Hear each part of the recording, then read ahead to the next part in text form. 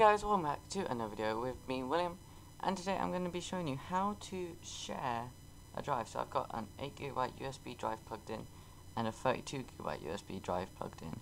As you can see, they both have the same logo right here.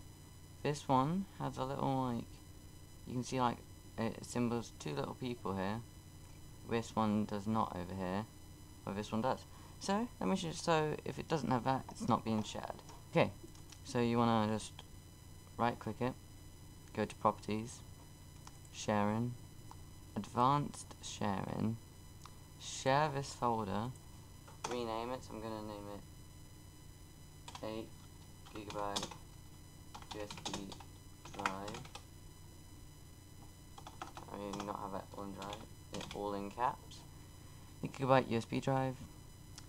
Then you want to go on permissions, and here press full control, allow, apply and OK. Then on this one, apply and OK. Then once you're here, just press close and you should see this, and if you do, that's good. So on this computer, I'm just going to show you it. If I go into this computer, normally you just go into networks, then the computer. So as you can see, I have loads of stuff set up here. Not all of them will work, because if I click on it, as I haven't got the device plugged into this computer, it won't let me do it. Where this 8GB one, as you can see, it'll let me in with all my songs which are on that USB drive.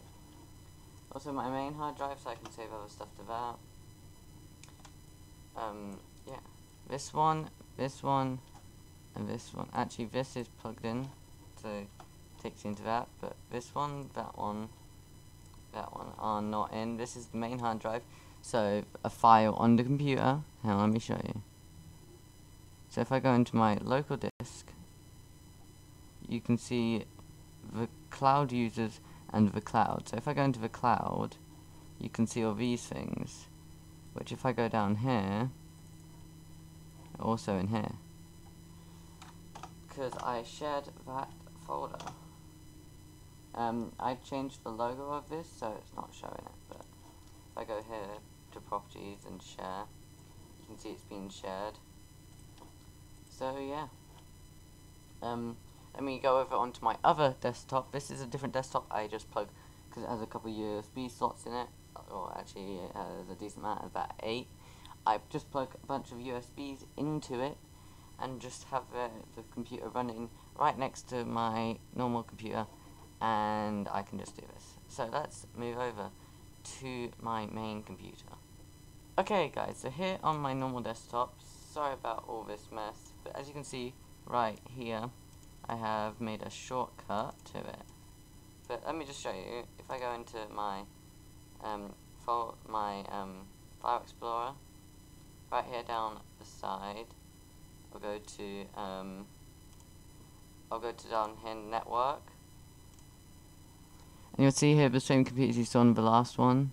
So let's go into desktop one, and here you go, you can see all these files. And here's the 32GB drive that was just plugged in, and the 8GB one. Here's the video I was just recording, I put on here so I can get it off to edit it. Right there, see?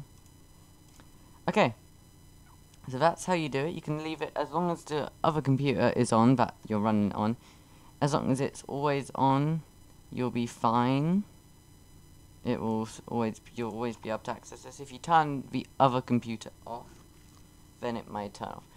I use this, just having that separate, so I can access it on my laptop and my PC. What you could do is have the devices plugged into your PC and be able to access it on your laptop. But I have a separate machine running it, so I can access it on my desktop and PC, or desktop and laptop, without having to change stuff up, and without having to plug stuff into my main computer.